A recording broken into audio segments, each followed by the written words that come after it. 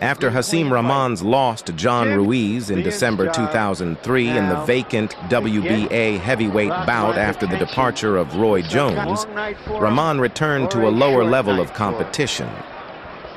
Rahman managed to defeat several day laborers while trying to return to his original form. If you're fighting as a heavyweight, the same two Rahman versus Meehan match held in November 2004 for IBF Heavyweight Eliminator. And he has beaten a wallaby. Rahman dominated the game by continuing to press Meehan. Wobbled Cali Meehan here, and he's got 30 seconds left in the second round. Rahman won the match after his flurry of punches in round 4 was stopped by the referee.